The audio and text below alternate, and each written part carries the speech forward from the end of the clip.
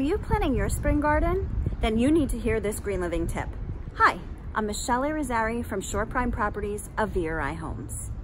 One of the bits of advice we give to our home sellers is to pay careful attention to their curb appeal. Planting eye-catching flowers, trees, and shrubs is a great way to make that right first impression to home buyers as they're approaching your house.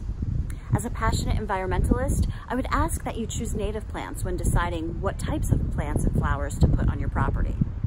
One of the benefits to native plants is that they require less maintenance, meaning you have to buy less pesticide and use less watering.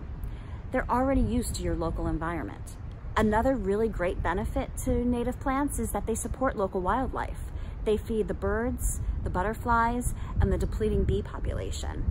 Did you know having an oak tree on your property, especially in Monmouth County, will support birds that love to feed off of fleas and ticks? It's a win-win situation.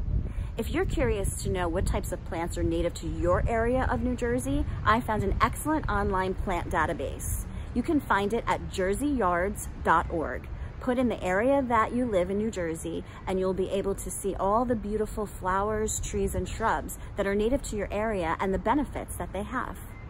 I hope you found this tip helpful. Happy planting, and if you have any questions about native plants or your curb appeal, you can always feel free to reach out.